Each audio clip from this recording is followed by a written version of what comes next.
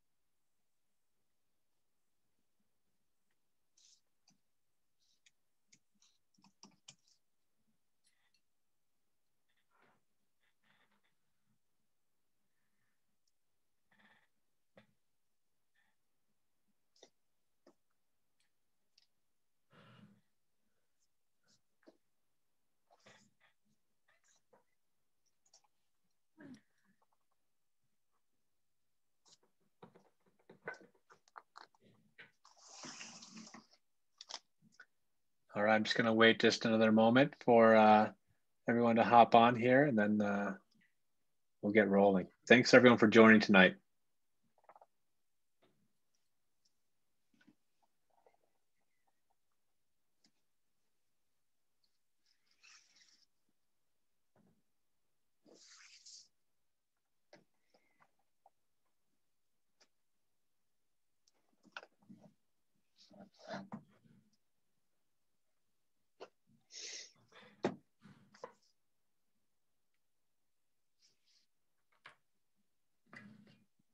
All right.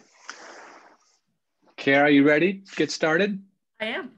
All right, I'll do a quick introduction. Again, thanks everyone for joining tonight. Really enjoyed doing these parent education seminars and webinars this fall. So thanks for finding some time on this evening on a day after an election day to join us to talk about nutrition and hear from Cara. We had a really great presentation from Cara as well as Cheryl and Dr. Devin a few weeks ago on the female athlete discussion, and I'm definitely looking forward to her presentation tonight, specifically on nutrition and sports nutrition for our athletes. Great information in the upcoming presentation for parents as well as athletes, and we'll be recording this for everyone to view afterwards as well. Just a quick introduction for Cara, I'll just read as well. Cara's lived in Steamboat for 24 years and studied at Colorado State University and Central Michigan University, as well as a year-long medical internship at the Mayo Clinic School of Health Sciences. Currently, Cara is a multi-year program studying functional medicine and has deep love for sports nutrition, having worked with many athletes from recreational athletes to Olympians. As an athlete herself, Cara was a coach for SSWSC for 10 years. Thank you. 10 years ago with her husband Dave, and is proud that her almost 9-year-old son Max is now an SSWC athlete himself. Cara is an avid skier, an ultra runner, and has competed in many events of marathon to 100-mile length, noting that nutrition plays a key role in every one of them. So thank you, Cara, for joining, finding the time to speak to our parents, and I'll control the slides here this evening and let Cara focus on her presentation. In terms of question and answer, folks can put questions in the chat. We can get to those at the end. And we like to open up for some Q&A. So if anyone would like to just ask a question directly, just raise your hand and I can unmute you, and you can speak directly to Cara as well. So with that, Cara, I'll pull up your slides and we can get started. All right, thank you. Thank you for having me again. This is fun to do these. Great, just one moment here.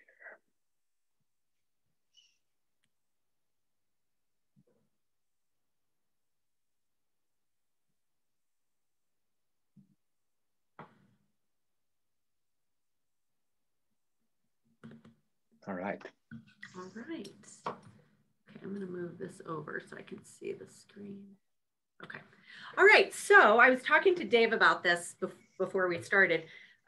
It's always so interesting doing presentations for large groups on a broad subject like this, because some of you may have kids or the kids are in the talk right now that are high-level athletes who know a lot about sports nutrition as well. And some people might just be starting off. So I really think that the things that we'll talk about tonight, everyone can use these. And for some people, some may be, a lot of things may be new information, and a lot of it may be review, and other things you can build upon all of that. Okay, so the principles of what you want to think about when you're thinking about sports nutrition is, and these are things that we'll go over in this presentation. Do you have a good nutrition base? So you don't want to have your nutrition dialed in only for training and competition. It needs to be what you're doing every day. We want to talk about pre-exercise nutrition, what you're going to eat during and what you eat afterwards, hydration, weather elements, other things that might affect what you need to eat, and sport-specific training. So something that I said in a Winter Sports Club presentation that I gave, I don't know, maybe 6 or 7 years ago, was I told a group of kids what you are not doing as far as your nutrition, because nutrition is a big part of training, your competitors are doing. And after that presentation, I went to Natural Grocers, and there were 2 athletes in there who were there buying items that I had talked about in the presentation. And they said that line was the thing that made them buy into it, and that they were really interested in getting their nutrition dialed in. So think about, I've had conversations with some of the coaches before in the Nordic program and other things. And they said, how do we get the kids to buy in to eating well when maybe they go to a World Cup and the athletes are drinking Red Bull and not eating anything and taking in excessive amounts of caffeine? Well, you have to remember, 1 in a million athletes are going to continue to perform well with that type of a junk food diet. And everyone else needs to really work on their nutrition. So that's a fluke when that happens and continues to. So questions to ask yourself on a daily basis, on a training day, on a rest day, on a competition day.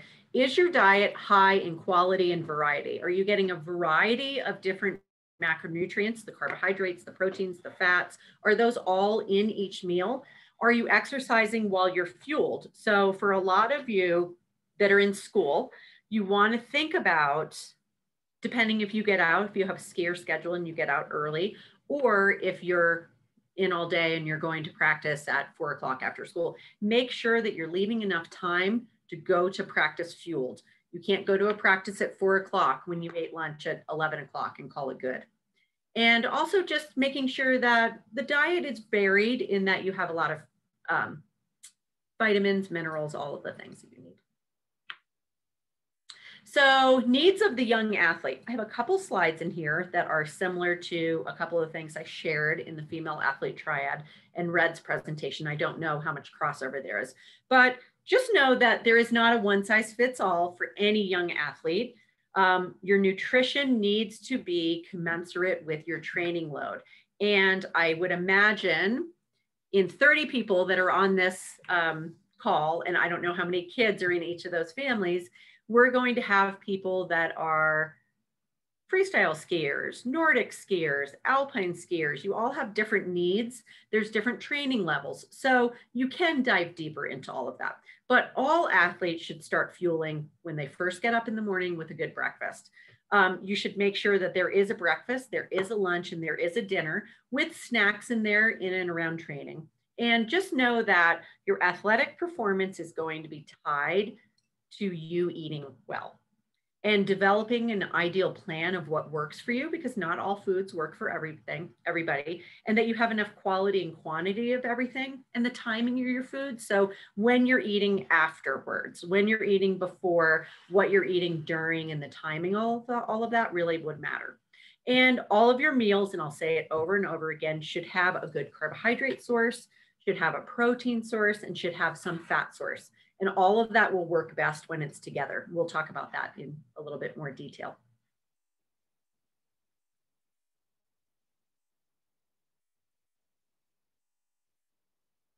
So a solid nutrition base. You want to have an optimal diet, as I said, every day, not just on race day.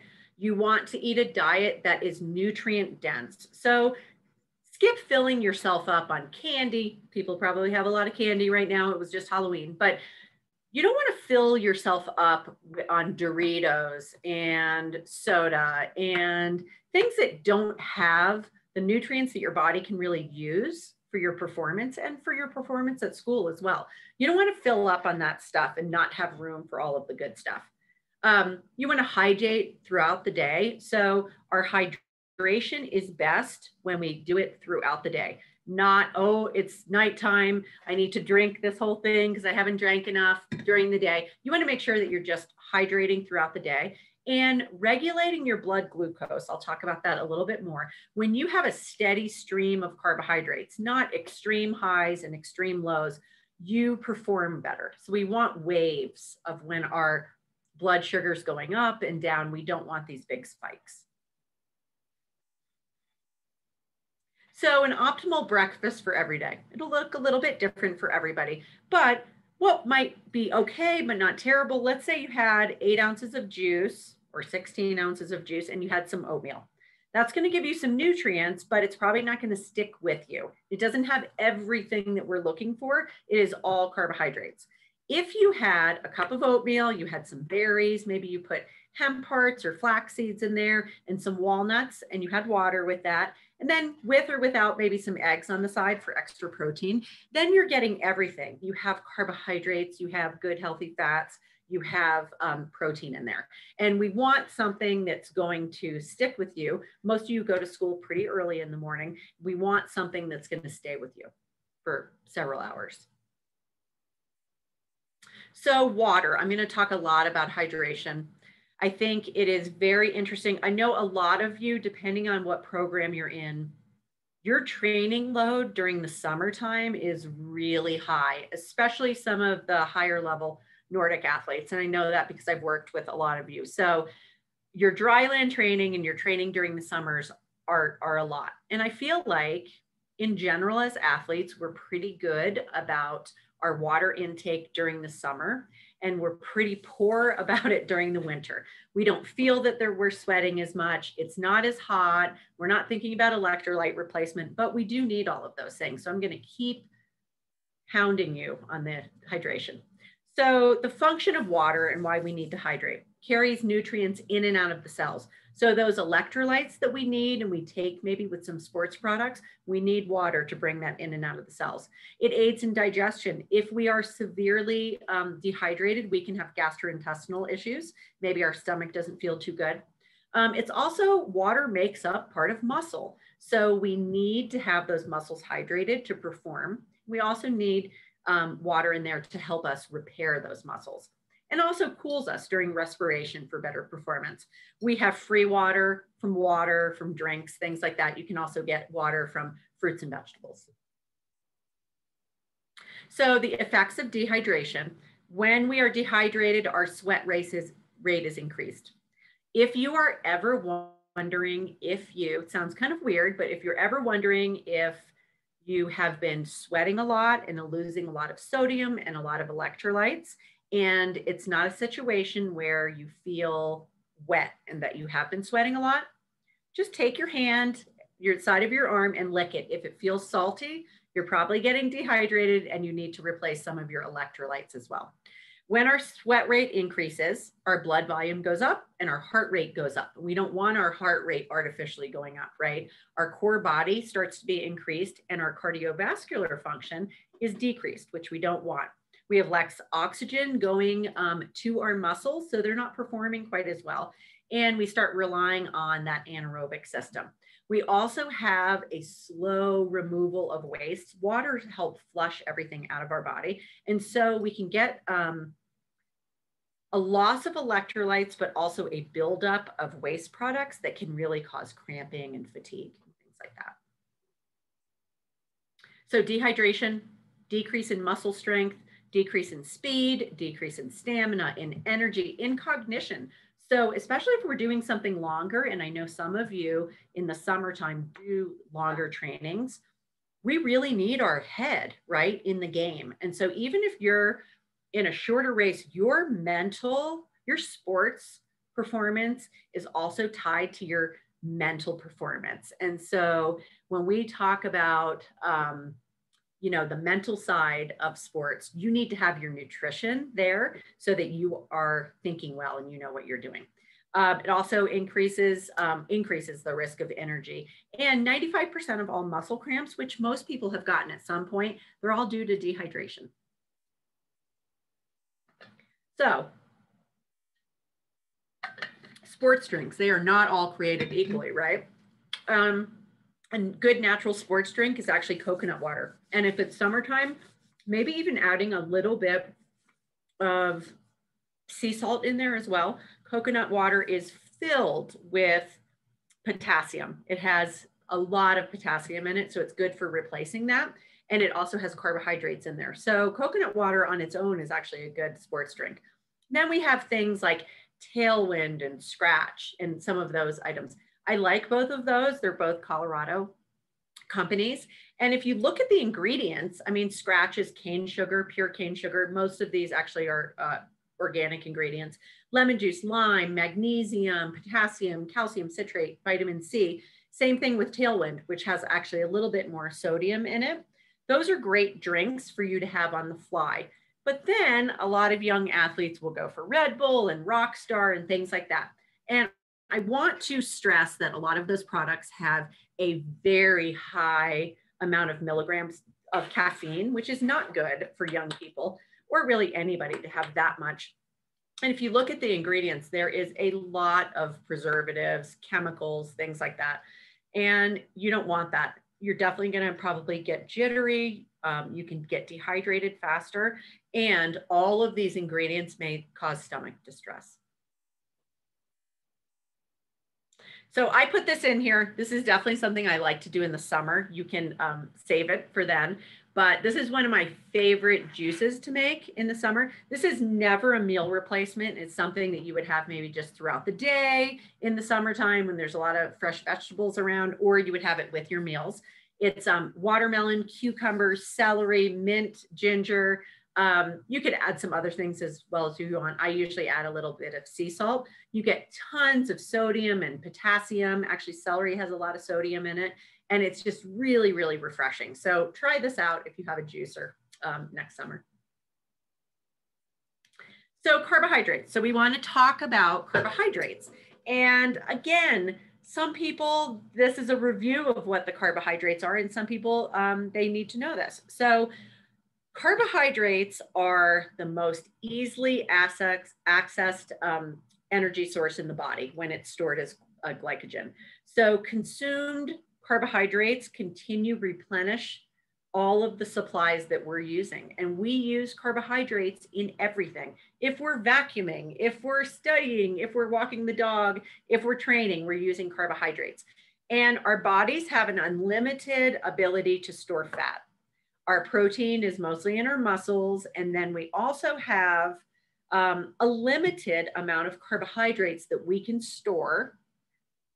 People say that's 900 to 2000, depending on the person, to be stored and ready to use for energy. That's why you have to continually replace it.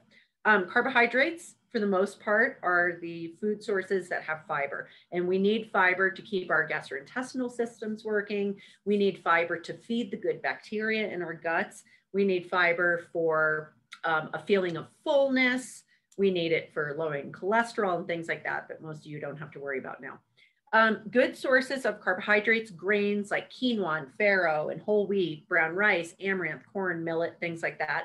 Fruit, dairy products are a carbohydrate. People don't think about that. Cheese is not really a carbohydrate, but milk and yogurt is a carbohydrate. It has natural sugars in it. They're just not sweet, so we don't think about it. Vegetables are also sources of carbohydrates.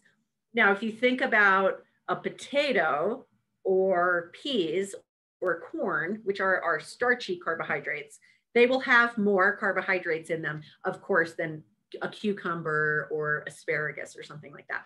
And then we have our beans and lentils. Those are also. So carbohydrates, our muscles are like a sponge. I had a muscle I wanted to show you guys, but a muscle is like a sponge and it can suck certain things up. So carbohydrates keep the muscles full of fuel.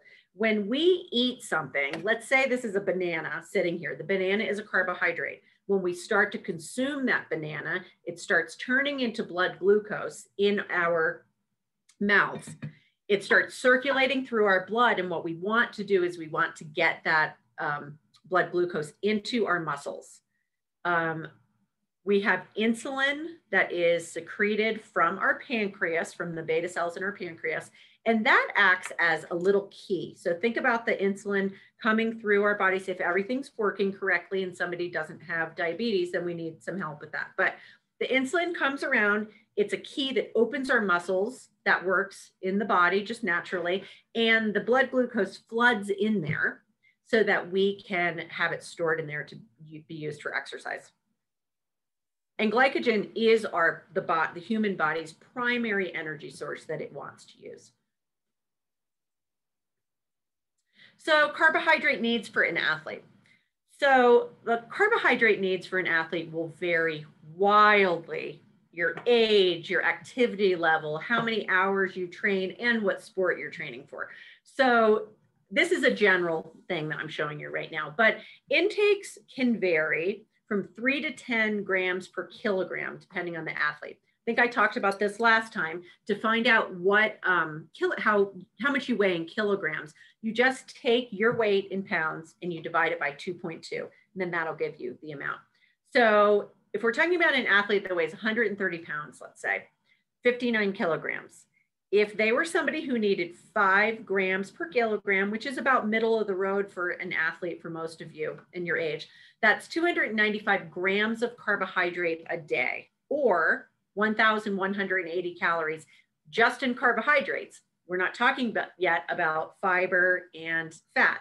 So you can get much more specific on exactly how many carbs you need during and before and afterwards. But this gives you just kind of a good idea for a general athlete, high school age athlete, how much you might need in a day. So what does that look like? I will tell you, a carbohydrate serving is 15 grams. So if you picked up a yogurt and it said 11 grams, 12, 18, 15, that's about a serving of a carbohydrate. If you picked up a yogurt and it said that there was 60 grams in this little container, you know it has a lot of added sugar to it.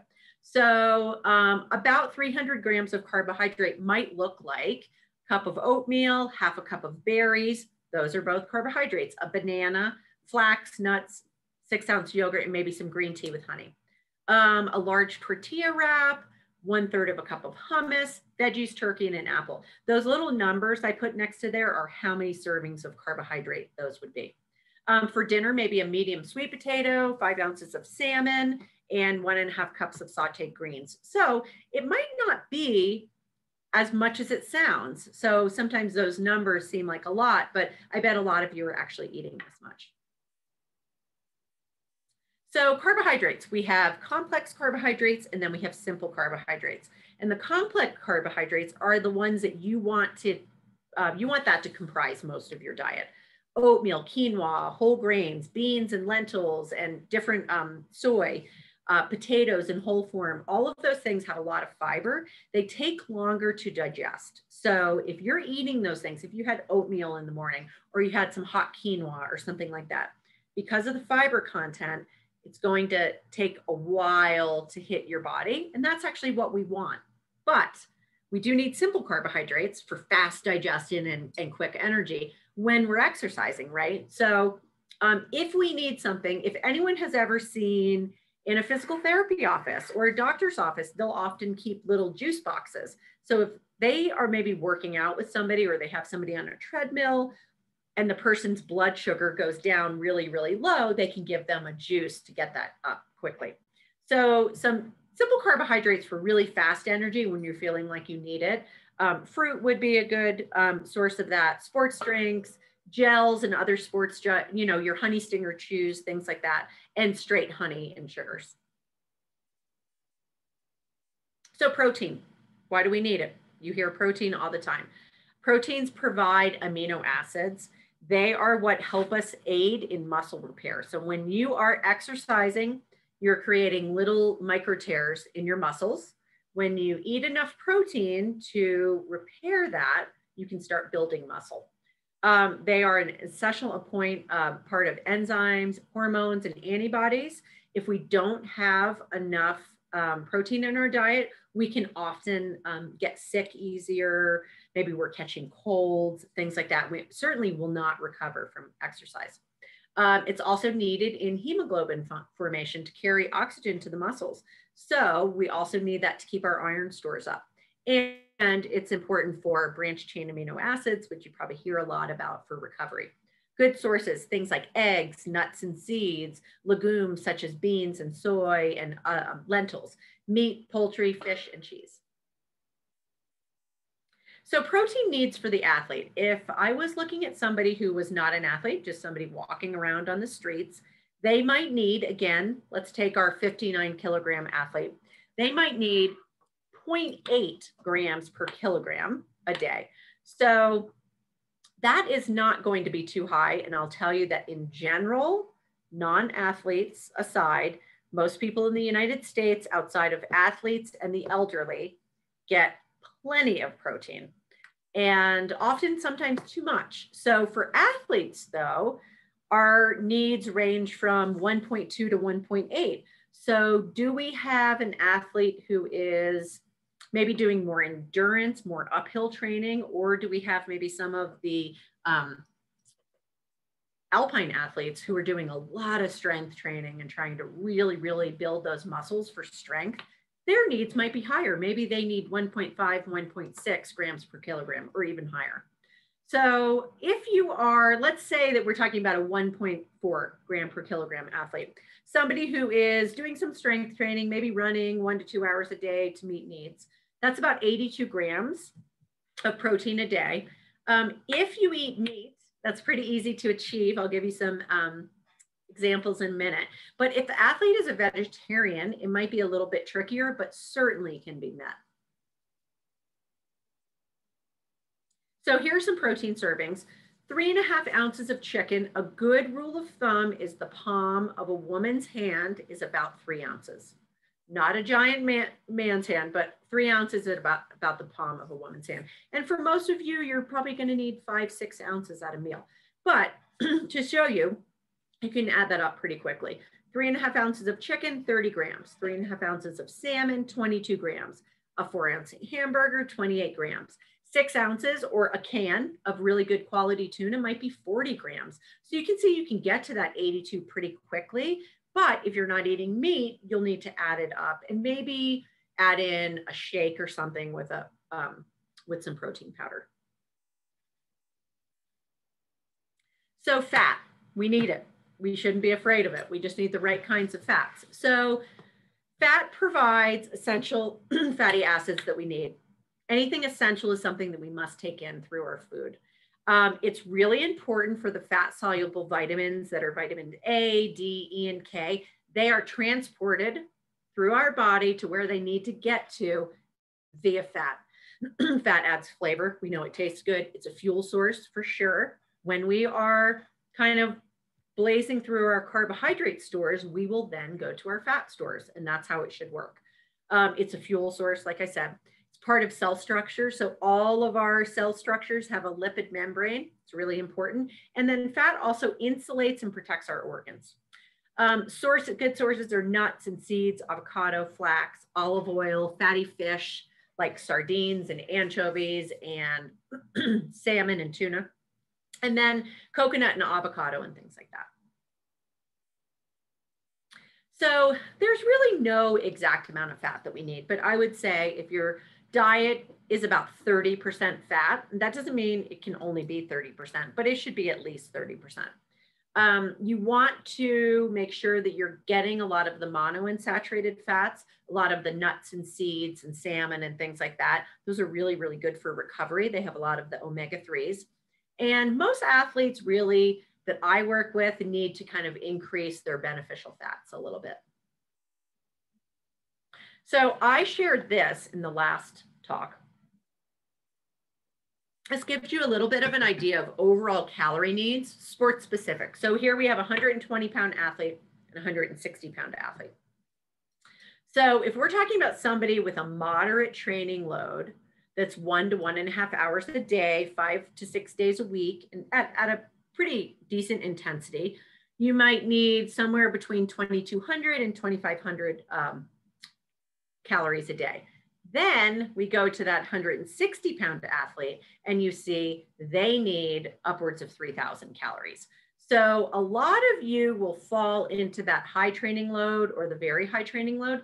Just wanted to really put this in here to show you how much you actually need, okay? And that is also compounded by the fact that you're young, you all are still growing, and you don't want to disrupt that. You need to make sure that you're fueling your body and then the exercise is on top of it. So vitamins. Vitamins enhance energy production. They're important for our tissue repair when we're trying to repair those muscles. Really important for red blood cell formation and antioxidants. So endurance exercise and training really hard is oxidative, and it could have a negative effect on our body in the long run. We know that the benefits far outweigh. All we have to do is fight those free radicals. That would be a whole different conversation just on that, by eating the antioxidants, which are in our berries and are all of those brightly colored fruits and vegetables. Good sources of vitamins are fruits and vegetables and non-processed whole foods, nuts, seeds, lean proteins, and then we get our B vitamins and our vitamin D and C and A and all of those things. Minerals. Minerals are something that when they're low, they cause us a lot of problems when we're exercising because we lose them through our sweat. So minerals are important for energy production. They're also important, I don't think I put this down here, but for stress reduction, some things like that, like magnesium, body tissue repair, muscle contraction, oxygen transport, maintaining a balance, acid-base balance in our body. Again, calcium, phosphorus, potassium, sodium, magnesium, things like that. And so sometimes we will replace those with, we need those from whole food sources, but sometimes we will replace those through Nuuns and different sports drinks and things like that. So pre-exercise, the name of the game is that we want to top off those glycogen stores that I said were in our muscles. So if you are going to a training in the morning that's going to be a couple hours long, and you ate dinner last night at 8 o'clock, and then you went to bed and you didn't eat the whole night, right? Because you're sleeping, we're in a fasted state. If you wake up in the morning and you don't eat before you go to training, you're going to be low because your body's been using those carbohydrate stores, right, overnight just to keep your body going. So you want to top those off with your breakfast. So, or at any other time of the day. So you want to have an adequate meal that has enough carbohydrates in there to fuel yourself. You want to include a little bit of protein in there, which will help with recovery and also reduce that post-muscle soreness that I'll talk about in a little while.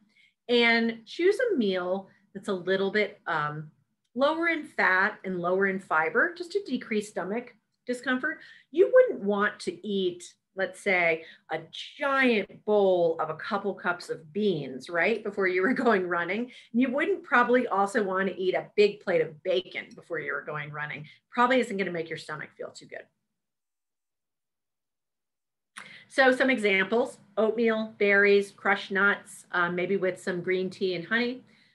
Whole wheat English muffin, maybe put some eggs on there, some scrambled or over easy or something. Top it with avocado, tomato slices, maybe some spinach and banana. All of those are good, good things that are going to give you enough energy and keep you going. And of course, every single person is going to be a little bit different on what they can do right before a run. I have been at races before myself where people are downing coffee and eating all sorts of crazy things right before the race, and other people have really sensitive stomachs. So it's there is a little bit of individuality there on what will work. So you want to, if we're talking about a race, or we're talking about maybe like a big training day, you want to eat breakfast 2 to 4 hours before that event.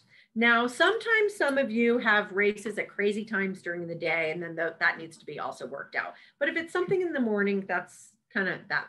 You could eat 2 hours before, then maybe 30 minutes or 45 minutes top off with just a little bit of extra.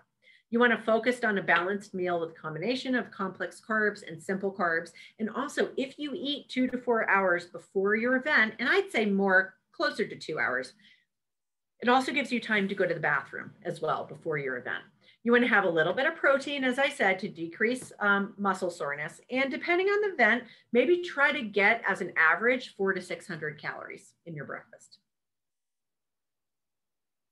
So meals for different types of events, it's going to make a difference. So if we're doing a sprint or a time trial or something like that, or you're doing something really quick and fast, you want something easy to digest, right? So maybe just some plain quick oatmeal or a smoothie with maybe almond milk, berries, banana, yogurt, teaspoon of peanut butter or almond butter or something like that.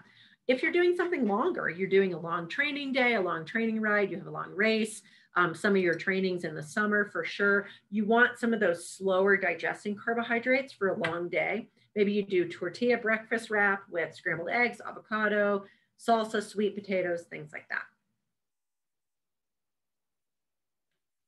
So carbohydrate loading before an event. So is it good or is it bad?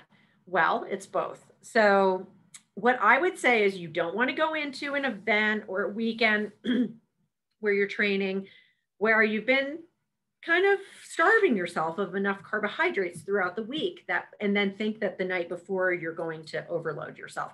It doesn't really work that well. The best way to carb load would be to every day before a big event or something that you need to really perform at, maybe add a half cup or a cup of quinoa or more sweet potato or something, a serving or so, every single day for 4 to 5 days before the event. You also just want to make sure that you always keep a steady supply, not too much, not too little. If you don't eat enough and then you eat a lot the night before, you might not sleep well, you might be sluggish, your stomach might be a little bit upset. So during exercise, now there are 1,000,001 sports products. We have Goo and Honey Stinger and Scratch and Tailwind and all of these things. They all use different types of sugars. And because of that, they're not all going to work for everybody. We all have different gastrointestinal systems, and some of those items are going to work really, really well for people, and some won't. Through all of the sports activities I've done over the years, I have tried everything, and I always tell everybody, never, ever, ever try anything new race week or race day. Never. And if you go to an event and they have products there, if you know what that's going to be beforehand, try it out beforehand so you know you can use that, but never just try something that you haven't done before. Experiment with everything before. So you want to look for things that are going to give you a quick shot of energy during your exercise. You might want to add a little bit of protein or fat if you're doing something that's going to be really long, but for most of the things you all are doing, you want to just make sure that you have those easy to digest, like my little picture there with the chews and things like that on you to get a quick shot of energy. So it's very dependent on how much you weigh. But as a rule of thumb, let's say 30 to 50 grams of carbohydrate every 45 minutes to an hour after the first hour. So if you're doing something that's only an hour long, probably can get away with just having water. But if you're doing something that's going to be a little bit longer than an hour, 2 hours, 3 hours, if you're doing long training, then you need to make sure that you're eating this amount, depending on your weight, every 45 minutes to an hour. When I'm in a race, when I'm doing training, I look and I'm like 45 minutes, I've got to get a gel in or something like that. And I just think, okay, hour and a half, 2:15. Like I think about that all the time and it works well. So you just, again, you have to figure out what works for you, but that's why we have goos and gels and things like that. As an example, I believe a packet of Honey Stinger is about 36 grams of carbohydrate in one packet. So that falls in line with that. Your average gel is going to be more in line of 20 to 28 grams, so a little bit less. And then, you know, if you're a big person, you might need more than that an hour. So post-exercise, really, really important. Within half of an hour, so within a very important window of 30 minutes after your training, you need to make sure that you are getting 20 to 30 grams of protein in. Now, that could be that you have a smoothie waiting in your car, and on the way, if you drive, and on the way home from training or when your mom's picking you up, you drink that. There is a critical window that we need to get a little bit of carbohydrate to replace those glycogen stores. Doesn't have to be your full meal. And if you eat your full meal within a half hour, that's great as well. But if you're not going to eat for an hour, hour and a half, 30 minutes, make sure that you're getting 20 to 30 grams of protein. That could be a lot of different things. I'll give you some examples in a minute, but within an hour and a half of training or an event, make sure you get to your dinner, your breakfast, your lunch, whatever it is.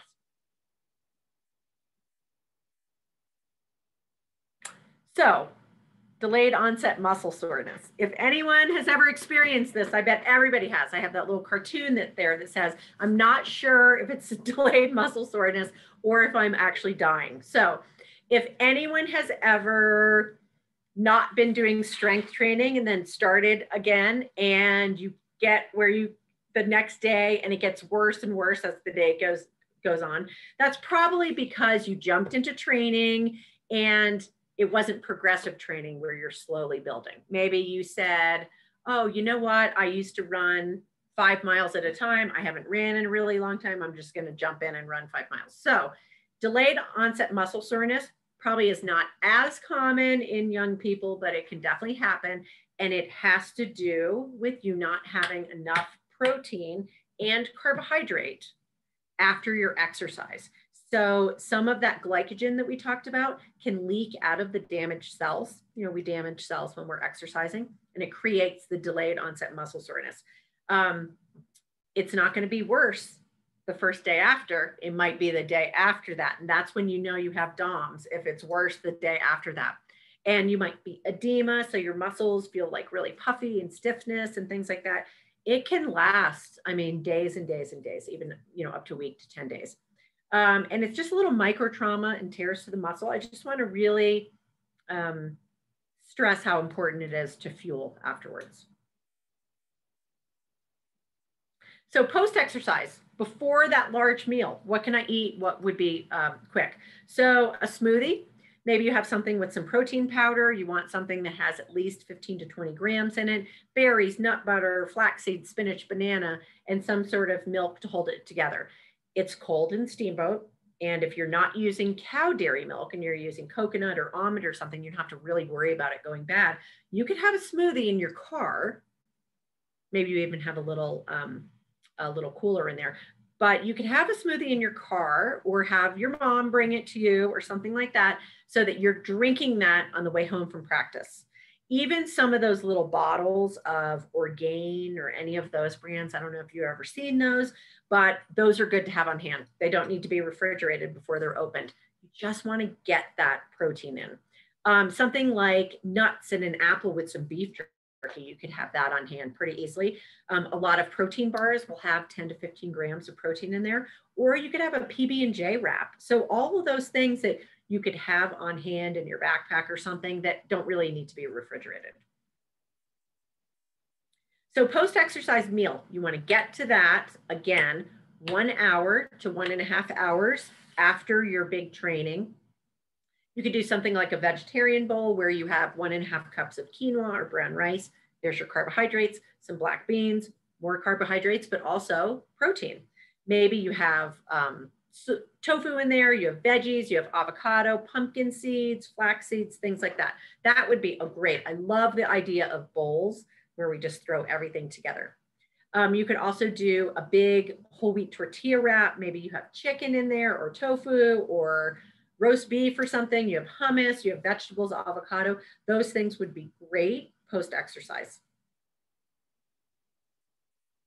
So hydration, revisited. I'm going to keep talking about that. Best to continually hydrate throughout the day. Our body absorbs it best as we're just continually drinking.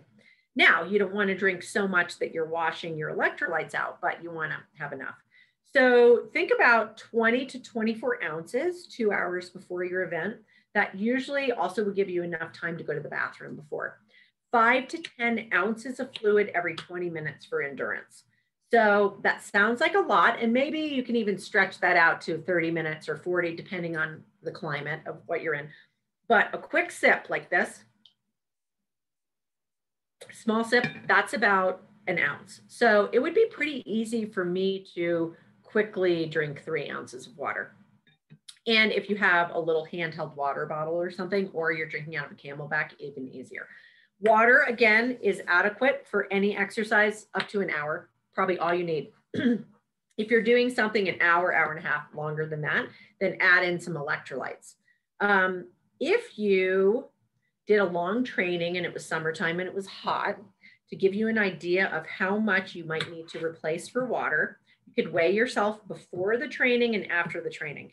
Let's say that your weight is down after the training 2 pounds or 3 pounds. Well, you have not actually lost 2 or 3 pounds.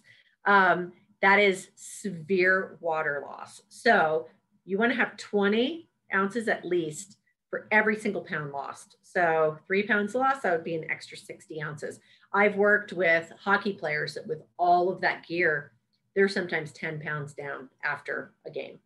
So an ounce, like I said, is about a sip. And again, salt tabs, things like that for endurance are important. So signs of dehydration, your urine is dark, right? You want very, very light lemonade color.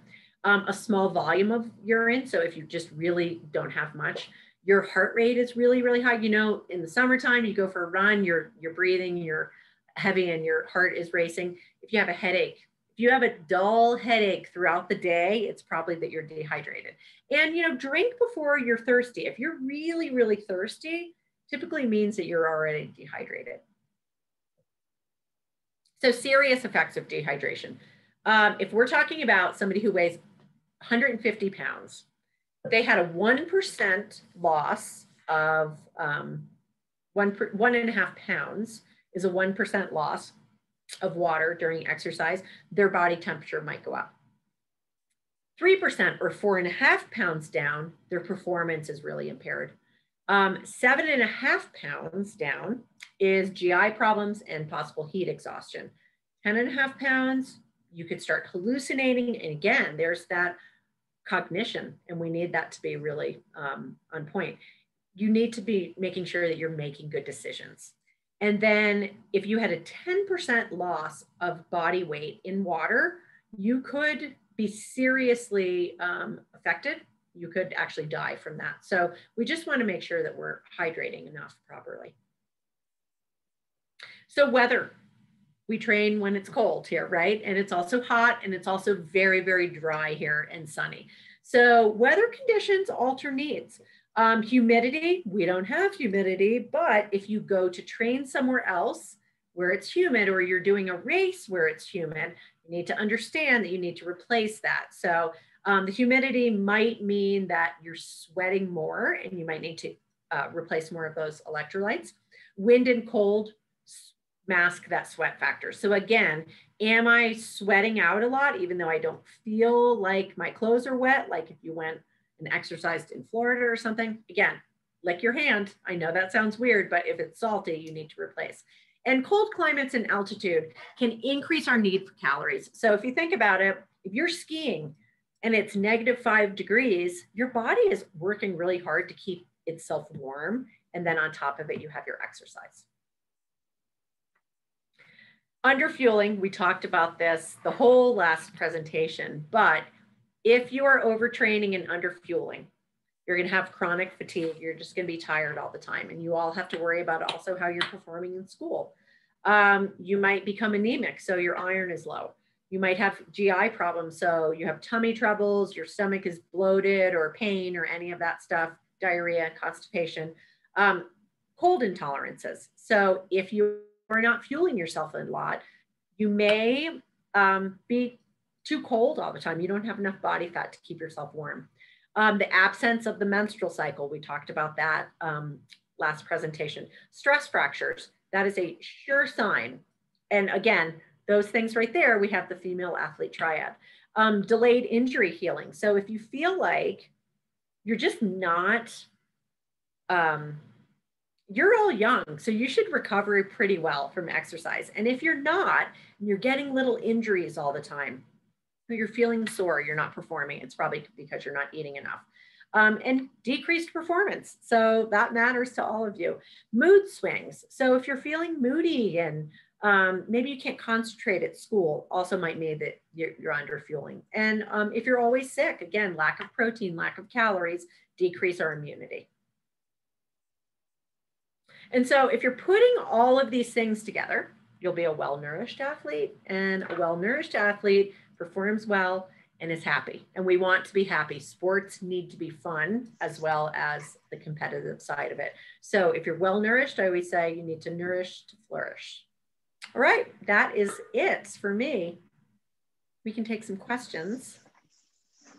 Well, thank you, Cara, for another excellent presentation here tonight. You know, I think ending on that note is great because I think there's so many things about sport that are win-wins, right? They're so important for performance in our sports, but then they cross over and benefit so much in the rest of our lives as well. And nutrition is certainly one of those, right? So thank you so much. Really appreciate that. Should we open it up for some questions? I said we could use the chat, and if folks want to raise their hands, use that function. I can unmute you to be able to ask questions yourself. So feel free to get started there.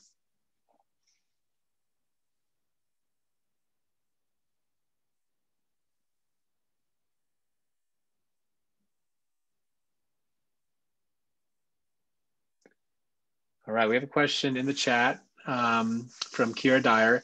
Is there anything you find that is very female specific that athletes should be aware of? Yes. So, you know what, that's broad spectrum again, but I do feel as if, and I think we touched on that just a little bit in the last presentation on the relative energy deficiency syndrome. Women and girls have a tendency to fall into that category more. We tend to need a little bit more fueling just because of the way that our body is. We do not operate on a low body fat percentage as well as men do. We are very, very different animals, women and men. So we do need to make sure that we're constantly refueling ourselves.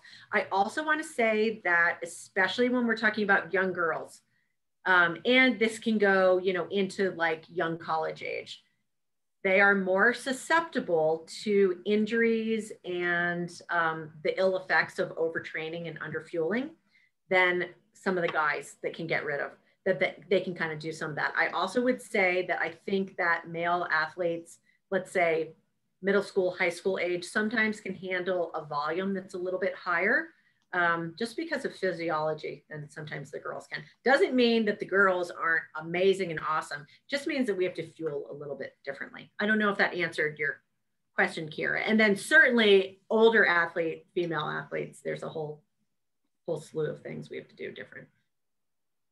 Great, thanks, Cara. Another question from Victoria Slavoni. My daughter was listening for a while. She said, but I hate breakfast and eating in the morning. What do you say to her?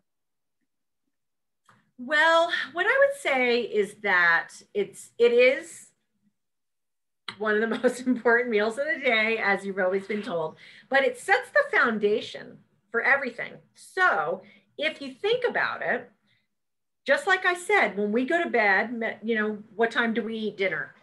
5 o'clock, 6, 7, 8 o'clock at night, you're eating, and then you are in a fasted state the whole entire night. So you're already at a deficit when you wake up in the morning.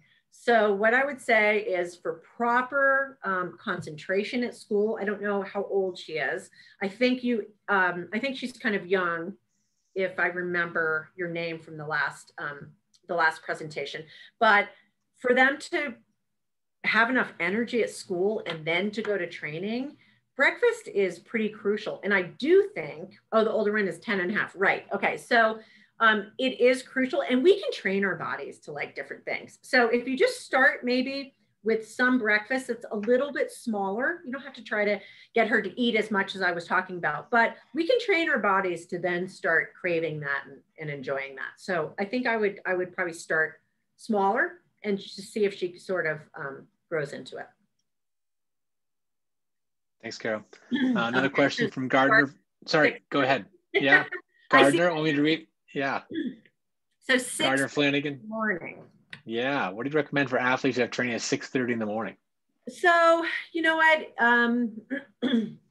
It depends. It's always that dilemma of what do we do? We're going to a spin class or skinning in the morning, or you guys are going to training at 6:30.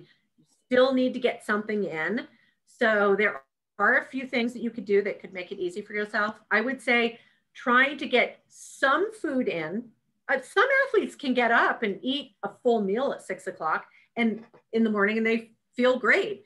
It might be that I would imagine any training that's 6:30 in the morning is not going to be at your highest, craziest intensity, right? So I think that they would have leeway to eat some things that maybe the intensity wouldn't be quite a bit, isn't going to be that bad on their GI system, but getting a banana in there, even getting a smoothie in there, something you could prepare the night before, eating a couple pieces of toast, something, so they have some carbohydrates, Gardner, and then afterwards they can kind of have their second breakfast and get their protein in there.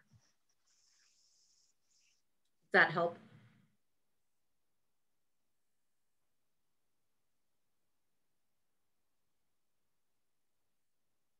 Great. We just had a question about someone who jumped on late. If we'll be recording the session, we will be, and we'll put that on our website. And I'll send that out to everyone who registered as well, exactly where that will be. So you can find that as soon as you want. I'll post that on our website, and they can send it out to everyone who's registered by email too. Cara, I had a quick question. I know that cramping can be really debilitating for some athletes, whether in competition or just through their training. And I think there's some new research on that. You mentioned hydration is key. Is there anything else from a nutritional standpoint that can help athletes who are really struggling with persistent cramping? You know, I can tell you also, it does seem to be more of an issue in males. So whether that is because you have higher needs for electrolytes and things like that, or if it's because they're not fueling properly, I have my thoughts on both of those things. I think it might be a little bit of both. But yes, I mean, if you are also making sure that you have all of those nutrients in each meal, you have some protein and you have some carbohydrates and you have some fat, then you're going to be set up a little bit better to not cramp as much, but also not getting dehydrated. So most people are cramping when they are dehydrated.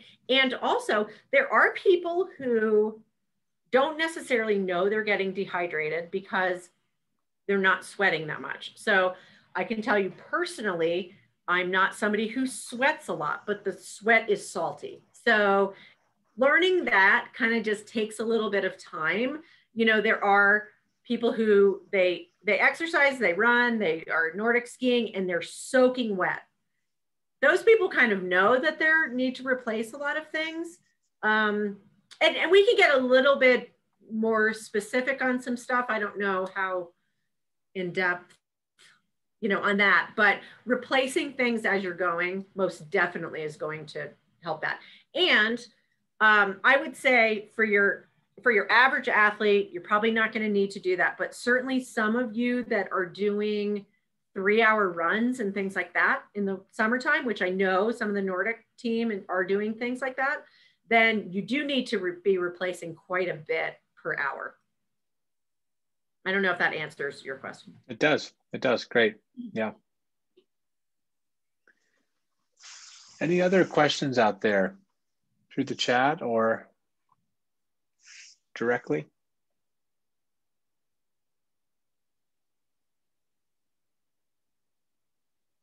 Well, maybe someone's typing one right now, Cara. I had another one. If I can do that. You know, what are the common mistakes that you see for athletes who are starting to make their own nutrition choices at this age? It is typically eating the wrong things at the wrong time and or not eating enough. So what I mean by that is going to training in the morning, let's say, after eating a big giant plate of bacon and eggs. So when you don't know exactly what you might need, that's not going to, we know it doesn't have carbohydrates in it, so that's not going to give us enough fuel, but certainly you might not feel very good in your stomach if your coach is telling you to go run or do sprints on your Nordic skis or whatever you're doing when that's all you've eaten, right? And then also not eating enough. A lot of the mistakes I see are a lot of the athletes, and I remember this from being a coach, and now my son is in Winter Sports Club and I have to be on him for that, going to those practices in the afternoons and the evenings, especially at 3-4 o'clock time frame when they've been at school all day, not eating, not having a plan, and not having something with you that you're going to eat maybe while you're in the car driving over, you're walking over, you're riding your bike over, or your parents are picking you up, not having a plan to have food before that training. That is way too long to go. Most kids are eating lunch really, really early. So it is often, and then just going and grabbing things and sports products that you haven't used before. And then I've worked with a lot of athletes that in competition, in an event, they try something new and it goes haywire because it doesn't make them feel well. Or maybe it has a lot of caffeine in it and they're not used to doing caffeine, any of that. So trying everything out, but everybody's a little bit different. So it is trial and error. But the things that I see are not eating enough or just not eating the right foods, or really not eating afterwards. That's a huge thing. Going 4 or 5 hours after training without having any food, and you're just not optimizing what you can do with your muscles when you do that. Great. Seen that. Anybody else? Any questions out there? Okay, Cara, is there anything else you'd like to add? Well, I think that, I added a few things into this based upon some questions I got actually after the last talk. So we always have room to build on this and talk about some other subjects based upon what people have. But what I would say is with your athletes, we're talking to a very broad audience here, getting to know exactly what they need and becoming really serious about it as they move up in age and in their competition level. It is an absolute vital part of training, and it's a vital part of our lives, right, to make us feel good. Anyway, so I feel that athletes in high school and younger that get this information are set up so well for the rest of their lives. They're learning things that other kids might not be learning. So you can take this into everyday life. Absolutely. Absolutely. Well, Cara, once again, a huge thank you. And I'd also like just to send a huge thank you out to Mary Beth Strokeback and UCHealth. UCHealth is a gold level partner, sponsor of the club. And Mary Beth has been tremendously helpful in helping us put together these presentations from these outstanding medical providers, Cara included. So thank you so much. And Cara, and thank you UCHealth for putting these together. As I said, I will post this on our website if Cara's okay with that, at least. Sure. And also send this email, send a link out in an email to everyone who's registered too. So Cara, thank you. Have a good night. Yeah. Great. All right. Great. Have a great night. Thank you, Cara. Thank you, Mary Beth. Bye-bye.